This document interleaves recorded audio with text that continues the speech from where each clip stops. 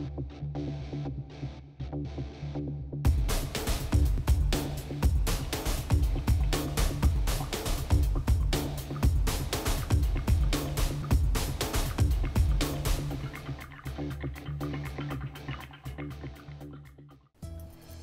நேயர்களே, பாருங்க சமைத்து பாருங்க நிகழ்ச்சியில் உங்களை சந்திக்கிறதுல எனக்கு ரொம்ப சந்தோஷம்.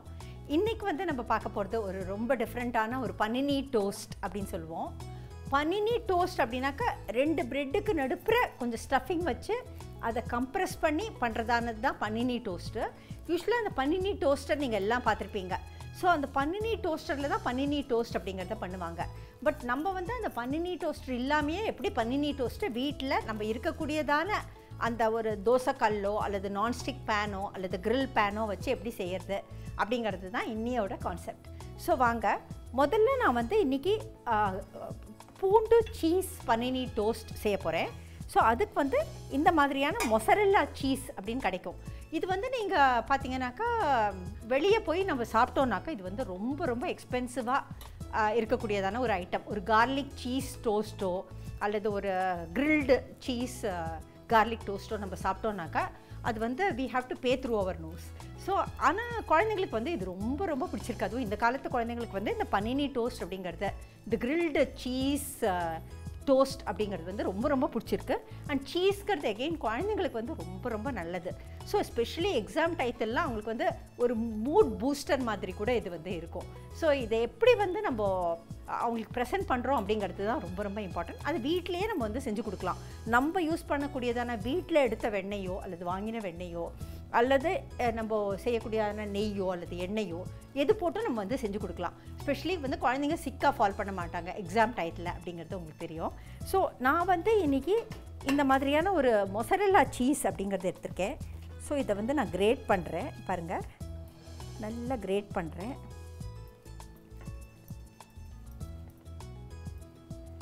எனி டால் கிரேட்டர் எது வேணாலும் நீங்கள் யூஸ் பண்ணிக்கலாம். ஸோ இந்த சீஸை வந்து நல்லா இதில் இப்படி போட்டுருங்க. ஒரு 50 கிராம்ஸ் அளவு சீஸ்னு வச்சுக்கோங்களேன். பட்டர் பாருங்கள், நல்ல அகெயின் இது வந்து ஒரு தம் ரூலுங்க. இதுக்கு இந்த பட்டர் வந்து கண்டிப்பாக ரூம் டெம்பரேச்சரில் தான் இருக்கணும். ஸோ நீங்கள் செய்ய போகிறதுக்கு நீங்கள் காலையில் 8 மணிக்கு செய்ய போகிறீங்கன்னா எழுந்த உடனே எடுத்து வெளியே வச்சுடுங்க. மெயின்லி நம்ம வந்து நிறைய ஹவுஸ் ஹோல்ட்ஸில் ஸ்பெஷலி வந்து வெயில் காலத்தெல்லாம் நம்ம ஃப்ரீசரில் வைப்போம் பட்டரை. இது வந்து கண்டிப்பாக இது ரூம் டெம்பரேச்சரில் தான் இருக்கணும். ஸோ அதனால் இது வந்து நல்ல இப்படி பட்டர் போட்டுக்கோங்க. எகெயின் ஒரு 50 கிராம்ஸ் அளவு பட்டர். தென் இது பார்த்திங்கனாக்கா நல்லா நம்ம பொடி பொடியாக அரிஞ்ச கொத்தமல்லி. ஸோ பொடி பொடியாக அரிஞ்ச கொத்தமல்லி போட்டுக்கோங்க. இது நீங்கள் பார்த்தீங்கன்னாக்கா இது வந்து இட்டாலியன் சீசனிங் அப்படின்னாக்கா இதில் வந்து உங்களுக்கு பேசில் இருக்குது, பார்ஸ்லே இருக்குது, ரோஸ்மேரி இருக்குது, ஆரிகானோ இருக்குது, even garlic dried garlic powder கூட இதில் இருக்குது. ஸோ இதெல்லாம் வந்து ரொம்ப ரொம்ப டைஜஸ்டிவ் ப்ராப்பர்ட்டிஸுங்க.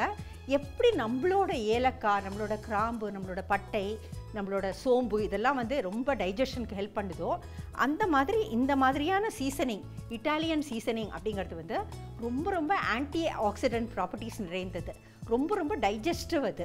ஸோ அது வந்து நம்ம வீட்லேயே எப்போ பார்த்தாலும் நம்ம ஸ்பைசஸே பண்ணி கொடுத்தாக்கா கொஞ்சம் ஒரு போரிடம் செட் ஆகும் இல்லையா. ஸோ குழந்தைங்களுக்கு வந்து நம்ம டிஃப்ரெண்ட்டாக இந்த மாதிரியான ஒரு ஸ்பைசஸும் நம்ம வந்து செட் பண்ணி கொடுக்கலாம். ஸோ பாருங்கள், நான் வந்து இன்றைக்கி இட்டாலியன் சீசனிங் வந்து இது போடுறேன். இதுக்கு வந்து எப்போவுமே ஆரிகானோங்கிறது ஒரு ஸ்பெஷல் இட்டாலியன் ஸ்பைஸுங்க. இதில் ஆரிகானோ இருக்குது, பட் இருந்தாலும் நம்ம கொஞ்சம் எக்ஸ்ட்ராவாக அந்த ஆரிகானோ போடுறச்சு அது வந்து இந்த ஃப்ளேவரையே வந்து ரொம்ப ரொம்ப என்ஹான்ஸ் பண்ணும். இப்போ நம்ம ரெஸ்டாரண்ட்ஸில் சாப்பிடக்கூடியதான அந்த ஒரு கார்லிக் சீஸ் டோஸ்ட்டோ அல்லது வந்து ஒரு பனினி டோஸ்ட்டோ ரொம்ப ரொம்ப ஃப்ளேவர்ஃபுல்லாக இருக்கும்னு நீங்கள் பார்த்துப்பீங்க. இட்டாலியன் சீசனிங்கோட ஃப்ளேவர் எல்லாம் அதில் வந்து அப்படியே இம்பார்ட் ஆகிருக்கும். அதுதான் நம்ம வந்து பண்ண பார்க்குறோம். ஸோ நம்ம what we are preparing is garlic butter, அதாவது கார்லிக் ஃப்ளேவர்ட் பட்டர் அப்படின்னு சொல்லலாம். ஸோ அது வந்து சீஸோடு கலந்து நம்ம தயாரிக்கிறோம். இது வந்து வெள்ளை மிளகுத்தூள், இது அவ்வளோவா காரம் இருக்காது, இருந்தாலும் நான் வந்து கொஞ்சமாக போடுறேன். உங்கள் வீட்டில் குழந்தைங்க இருந்தாக்கா நீங்கள் கண்டிப்பாக வெள்ளை மிளகுத்தூளே யூஸ் பண்ணுங்கள். ஏன்னா கருப்பு மிளகுத்தூளை விட வெள்ளை மிளகுத்தூள் அப்படிங்கிறது வந்து உங்களுக்கு காரம் வந்து ஜாஸ்தி இல்லாமல் இருக்கும். ஸோ இதை வந்து நல்லபடியே கலந்துருங்க. இப்போ பாருங்கள், நல்லா கலக்கணும் நீங்கள். எல்லா ஸ்பைசஸும் அப்படியே நல்லா மிக்ஸ் ஆகணும் உங்களுக்கு. அதாவது நம்ம துருவி போட்டதான அந்த பீஸா R mozzarella cheese, butter, Italian seasoning, oregano, white pepper powder, தென் பொடி பொடியாக அரிந்த கொத்தமல்லி, இது எல்லாத்தையும் நல்லா இந்த மாதிரி மிக்ஸ் பண்ணிவிடுங்க. மிக்ஸ் பண்ணிவிட்டு இது வந்து நான் யூஸ் பண்ணது வந்து சால்ட் போட்டதான பட்டர், சால்ட்டட் பட்டர். நீங்கள் சால்ட் போட்ட பட்டர் யூஸ் பண்ணலைன்னா இந்த ஸ்டேஜில் ஒரு பிஞ்ச் ஆஃப் சால்ட், எவ்வளோ தேவையோ அவ்வளோ மாத்திரம் ஒரு பிஞ்ச் ஆஃப் சால்ட் நீங்கள் வந்து ஆட் பண்ணிக்கலாம். நான் ஆட் பண்ணல, ஏன்னா நான் இன்றைக்கி வந்து சால்ட்டட் பட்டர் போட்டிருக்கேன்.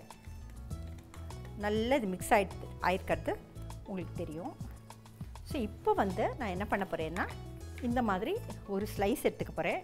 இதில் வந்து கொஞ்சமாக இந்த garlic butter, garlic flavoured butter, இதை வந்து நடுப்புற வைக்க போகிறேன் பாருங்கள். இப்போ வந்து நான் பேனில் வந்து நான் இன்றைக்கி ஆயில் தான் யூஸ் பண்ணியிருக்கேன். நீங்கள் வேணுன்னா ஆயில் யூஸ் பண்ணலாம், இல்லை oil plus butter R key எது வேணாலும் நீங்கள் யூஸ் பண்ணலாம்.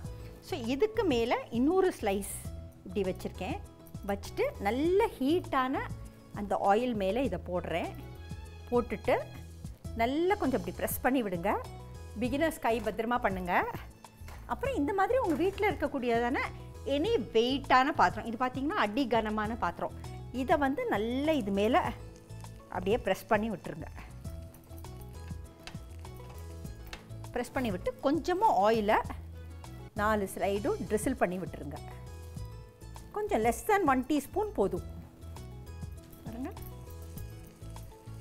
இப்போ வந்து அந்த 4 சைடும் உங்களுக்கு வந்து அந்த ஆயிலை நம்ம வந்து ட்ரிசில் பண்ணி விட்டுருக்கோம். நீங்கள் butter plus key, oil plus butter எது வேணாலும் வந்து நீங்கள் யூஸ் பண்ணிக்கலாம்.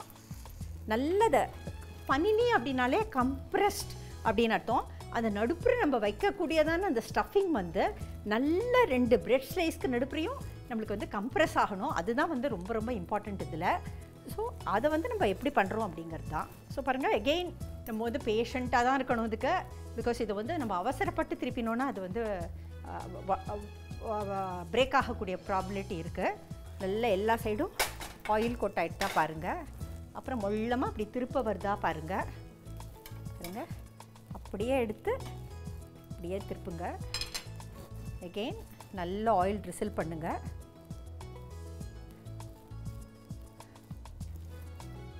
எகெயின் நம்ம வீட்டுக்குள்ளே இருக்கக்கூடியதான எனி வெயிட்டான ஒரு அடி கனமான பாத்திரத்தை திருப்பி இன்னொரு சைடு வைங்க.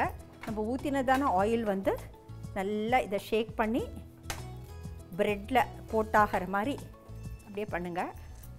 அதாவது இதில் கான்செப்ட் என்னன்னாக்கா, நம்ம உள்ள 2 ப்ரெட்டுக்கு நடுப்புற உள்ளே வைக்கக்கூடியதான ஸ்டஃபிங் வந்து வெளியே வராமல் இருக்கணும். அதை அப்படியே வந்து எடுத்து பைட் பண்ணி சாப்பிட்றச்சு அதோட குட்னஸ், அதோட நம்ம கொடுத்துருக்கிறதான அந்த ஹெல்த் பெனிஃபிட்ஸ் எல்லாமே கண்டிப்பாக பசங்களுக்கு போய் சேரும். ஸ்பெஷலி குட்டி குட்டி குழந்தைங்களுக்கு வந்து இந்த மாதிரியாக இருந்தாக்கா அவங்க உள்ளே வைக்கிறத எடுத்து வெளியில் வைக்க முடியாது இல்லையா? ஸோ அப்படியே சாப்பிட்ருவாங்க. ஸோ ரொம்ப ரொம்ப ஃபில்லிங்காகவும் இருக்கும். அண்ட் கார்லிக்கோட பெனிஃபிட்ஸ் பற்றி நான் வந்து உங்களுக்கு சொல்ல வேண்டிய தேவையே இல்லை, நம்ம எல்லாருக்குமே தெரிஞ்சது தான்.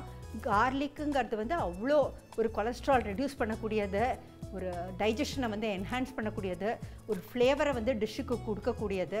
ஸோ அதில் வந்து அவ்வளோ ஆன்டி ஆக்சிடென்ட் ப்ராப்பர்ட்டிஸ் நிறைஞ்சிருக்கு. நோய் எதிர்ப்பு சக்தி நம்மளோட இம்யூன் சிஸ்டத்தை பூஸ்ட் பண்ணக்கூடியதான அவ்வளோ ஒரு ப்ராப்பர்ட்டிஸ் வந்து கார்லிக்கில் இருக்குது அப்படின்னு நம்ம எல்லாருக்குமே தெரியும். ஸோ வந்து கண்டிப்பாக நீங்கள் வந்து கார்லிக்கை ஸ்பெஷலாக குழந்தைங்களுக்கு வந்து சின்ன வயசுலேருந்தே கொஞ்சம் யூஸ் பண்ண ஆரம்பிங்க. அது பட்டரோடு சேர்த்து அந்த கார்லிக் கொடுக்கறச்சே லைட் அன்டிசைரபிள் ஃப்ளேவர் வந்து அந்த கார்லிக்கு இருந்தால் கூட அந்த பட்டரோட ஃப்ளேவரில் வந்து அது கார்லிக் தெரியாது. And as I already set, இந்த இட்டாலியன் ஸ்பைசஸ் வந்து நம்மளோட இந்தியன் ஸ்பைசஸ் மாதிரி அவ்வளோ ஃப்ளேவர்ஃபுல்லுங்க. நம்மளோட கிராம்பு, பட்டை, சோம்பு, பிரிஞ்சி இலை, அதெல்லாம் எவ்வளோ வாசனை கொடுக்கக்கூடியதோ அந்த மாதிரியான வாசனை வந்து உங்களுக்கு இட்டாலியன் ஸ்பைசஸ்லேயும் இருக்குது. அந்த மாதிரியான anti accident properties, digestive properties எல்லாமே வந்து உங்களுக்கு நம்ம சொல்லக்கூடியதான இந்த பார்ஸ்லிலேயோ அல்லது வந்து ரோஸ்மேரிலேயோ அல்லது பேசில்லையோ அல்லது ஆரிகானோலையோ எல்லாத்துலேயுமே வந்து உங்களுக்கு அந்த ப்ராப்பர்ட்டிஸ் இருக்குது. ஸோ டெஃபினட்டாக இந்த ஸ்பைசஸையும் உங்கள் குழந்தைங்களுக்கு வந்து பழக்குங்க. ஸ்பெஷலி இப்போ வந்து நிறையா குழந்தைங்க வந்து அப்ராட்லாம் போய் படிக்கிறாங்க. அங்கெல்லாம் போனாக்கா உங்களுக்கு அந்த மாதிரியான ஸ்பைசஸ் கிடைக்கிச்சு அவங்களுக்கு இதெல்லாம் வந்து ரொம்ப யூஸ்டாக இருக்கிறது வந்து எப்போவுமே அது ஒரு ரொம்ப நல்ல பெட்டர் இல்லையா? ஸோ அதனால் பாருங்கள் இதை வந்து நம்ம பண்ணிட்டோம். பாருங்கள் எவ்வளோ கம்ப்ரெஸ் ஆகிருக்குன்னு உங்களுக்கு தெரியும். எகெயின் நம்ம டாங்ஸே யூஸ் பண்ணுங்கள். அவ்வளோதாங்க நம்மளோட கம்ப்ரெஸ் பனினி டோஸ்ட். உங்களுக்கு வந்து அப்படியே அந்த லைன்ஸ் வந்து நல்ல நம்ம இப்படி ப்ரெஸ் பண்ணுறச்சு இந்த மாதிரியான ஒரு grill pan நீங்கள் யூஸ் பண்ணிங்கனாக்கா, இப்போ குழந்தைங்களுக்குலாம் அந்த grill கான்செப்ட் வந்து ரொம்ப பிடிச்சிருக்கு. அந்த கிரில்டாக அந்த லைன்ஸ் எல்லாம் உங்களுக்கு ப்ரெட் மேலே வந்தாக்கா அவங்க அதை ரொம்ப விரும்பி சாப்பிட்றாங்க. இப்படி நம்ம வந்து ஒரு வெயிட்டான பாத்திரத்தை வச்சு இதை அழுத்தரிச்சே அந்த லைன்ஸோட இம்ப்ரெஷனும் உங்களுக்கு வந்துடும். ஸோ இப்போ பார்த்தீங்கன்னாக்கா ஃபஸ்ட்டு மொசரெல்லா சீஸ் கிரேட் பண்ணோம். அப்புறம் அதில் வந்து பட்டர் போட்டிருக்கோம். அந்த பட்டரில் நம்ம வந்து கார்லிக் பேஸ்ட்டும் போட்டிருந்தோம். அப்புறம் எல்லா இட்டாலியன் சீசனிங், ஆரிகானோ, பொடி பொடியாக நறுக்கிய அந்த கொத்தமல்லி, வெள்ளை மிளகுத்தூள் எல்லாம் போட்டிருக்கோம். எல்லாம் போட்டுட்டு நல்லா கலந்துட்டு அதை நம்ம ஸ்டஃபிங் பண்ணியிருக்கோம். பாருங்கள் நம்மளோட கார்லிக் சீஸ் டோஸ்ட் வீட்டிலையே ரொம்ப ரொம்ப எக்கனாமிக்கலாக, ரொம்ப ரொம்ப ஹைஜீனிக்காக நம்மளுக்கு வந்து இது ரெடி ஆயிடுச்சு.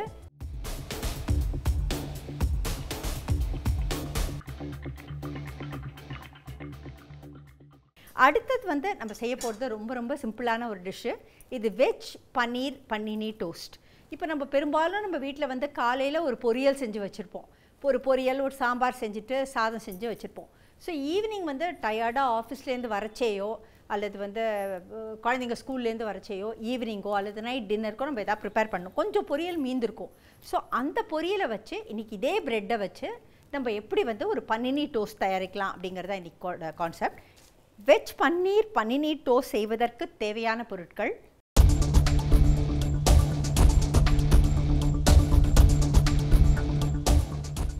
வெஜ் பன்னீர் ஸ்டஃபிங் செய்ய வெங்காயம் 1, பீன்ஸ், கேரட், காலிஃப்ளவர் பொடியாக அரிந்தது 1 கப், பன்னீர் 50 கிராம், சிவப்பு மிளகாய்த்தூள், தனியாத்தூள், சீரகத்தூள், கருப்பு மிளகுத்தூள் 1/2 டீஸ்பூன் தலா, உப்பு தேவைக்கேற்ப, பிரெட் ஸ்லைஸ் 6, வெண்ணெய் அல்லது எண்ணெய் டோஸ்ட் செய்ய தேவையான அளவு.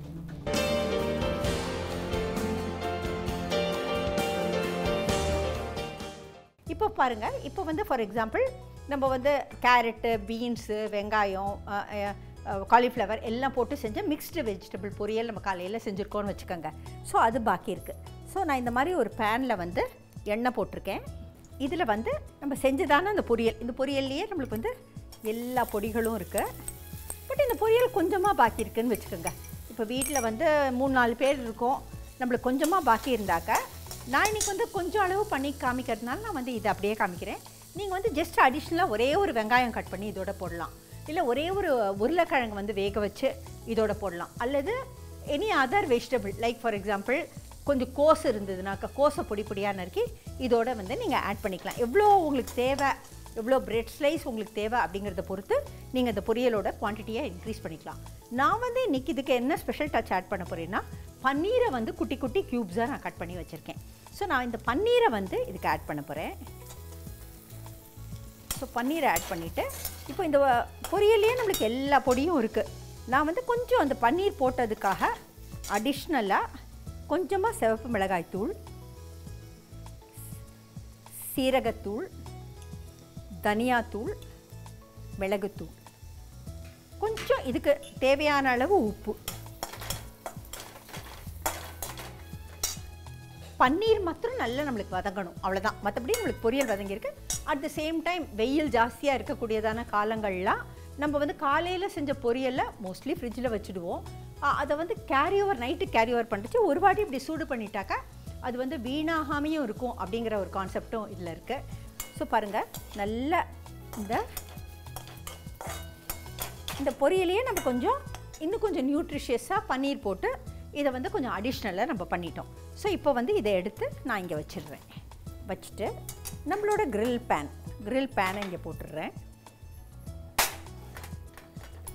பேனை போட்டுட்டு கொஞ்சமாக ஆயில் பாருங்கள், கொஞ்சமாக ஆயிலை ட்ரிசில் பண்ணுறேன். ஒரு 1 or 2 டேபிள் ஸ்பூன்ஸ் கூட இல்லை, லெஸ் தேன் தட். இப்போ வந்து ஒரு பிரெட் ஸ்லைஸ் எடுத்துன்ட்டு அந்த பிரெட் ஸ்லைஸோட ஒரு பக்கத்தில் நல்ல ஒரு ஜென்ரஸ் சர்விங் ஆஃப் திஸ், அதாவது நம்ம செஞ்சதான அந்த பொரியல். ஸோ ஏன்னா எல்லோரும் ஒரு பன்னீர் டோஸ்ட் 2 பன்னீர் டோஸ்ட் சாப்பிட போகிறாங்க. அப்போ வந்து நல்லா உங்களுக்கு வந்து ஜென்ரஸ் சர்விங் ஆஃப் அது வைங்க. இது அப்படியே கேர்ஃபுல்லாக எடுத்து இந்த அகெயின் இந்த பேனில் இருக்கக்கூடியதான ஆயில் வந்து நல்லா ஹீட் ஆகிருக்கணும். நல்லா ஆயில் ட்ரிசில் பண்ணுங்கள். கொஞ்சம் அப்படியே ஒரு டயக்னல் மாதிரி அதுக்கும் கொஞ்சம் ஆயில் போடுங்க. இந்த அகெயின் அந்த நம்மளோட பனினி டோஸ்ட் பண்ணுறதுக்கு இதுதான் rule. Any heavy vessel, cooker கூட வைக்கலாங்க, ஒன்றும் தப்பு இல்லை. ஸோ இந்த மாதிரி உங்கள் வீட்டில் இருக்கக்கூடியதான எந்த பாத்திரம், ஒரு எவர் சில்வர் பாத்திரமாக இருக்கலாம், அடி கனமாக இருக்கணும், அவ்வளோதான். அதை வந்து நல்லா அப்படியே இது மேலே வச்சுடுங்க. இது வந்து நான் சொன்னது வந்து ஒன்லி வெஜிடபிள் பொரியலுங்கிறதுக்கு கிடையாதுங்க. நம்ம காலையில் ஃபார் எக்ஸாம்பிள் ஒரு சப்பாத்தி செஞ்சுருப்போம், அதுக்கு வந்து ஒரு உருளைக்கிழங்கு வெங்காயம் கூட செஞ்சுருப்போம், ஒரு ட்ரை ஃப்ரை செஞ்சுருப்போம், அல்லது ஆலு மேத்தி ஃப்ரை எதாவது செஞ்சுருப்போம். அது பாக்கி இருந்தால் கூட நம்ம அதை வந்து வேஸ்ட் பண்ணாமல் எடுத்து ஃப்ரிட்ஜில் வச்சுட்டு நைட்டு வந்து கொஞ்சம் அதுக்கு ஏதாவது கொஞ்சம் வெஜிடபிள் போட்டு ஆட் பண்ணி அல்லது பன்னீர் ஏதாவது ஒன்று ஆட் பண்ணிவிட்டு அதை வந்து ரொம்ப ஹெல்த்தியாக இந்த மாதிரி பனினி டோஸ்ட்டாக நம்ம கன்வெர்ட் பண்ணிடலாம். அந்த வெயில் காலத்தில் ஸ்பெஷலி இந்த மாதிரி வேலையும் வந்து ரொம்ப ஈஸியாக ஆகிடும் நம்மளுக்கு. அட் த சேம் டைம் எதுவும் வேஸ்டேஜும் ஆகாமல், அட் த சேம் டைம் நைட்டும் வந்து அந்த காயோட சத்து வந்து ஃபேமிலி மெம்பர்ஸ்க்கு போய் சேர்கிற மாதிரி ரொம்ப குவிக்காக செய்யக்கூடியதான ஒரு ரெசிபி தான் அது. நல்லா நீங்கள் இப்படி அழுத்தி விடணும், அவ்வளோதான். பனினி டோஸ்டர் இருக்கிறவங்க இதை அப்படியே வந்து நீங்கள் நடுப்புற வச்சுட்டு பனினி டோஸ்டர்லேயே வந்து நீங்கள் செஞ்சுக்கலாம். ஸோ பாருங்கள், இப்போ இது வந்து ஒரு அளவுக்கு நல்ல கம்ப்ரெஸ் ஆகிடுது. எகெயின் நான் இதை அப்படியே திருப்புறேன்.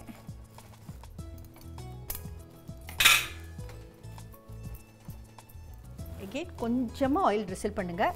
ஸோ ஒரு ப்ரெட்டு நீங்கள் பார்த்தீங்கன்னா ஜஸ்ட்டு ஒரு 1 or 2 teaspoons ஆஃப் ஆயில் வந்து உங்களுக்கு வந்து தாராளமாகவே இருக்கும். இதுக்கு நல்லா அப்படி ப்ரெஸ் பண்ணி விடுங்க. அப்படியே ஸ்லோவாக சாஃப்டாக ஃபர்மாக ஜஸ்ட் ப்ரெஸ் பண்ணி விடுங்க.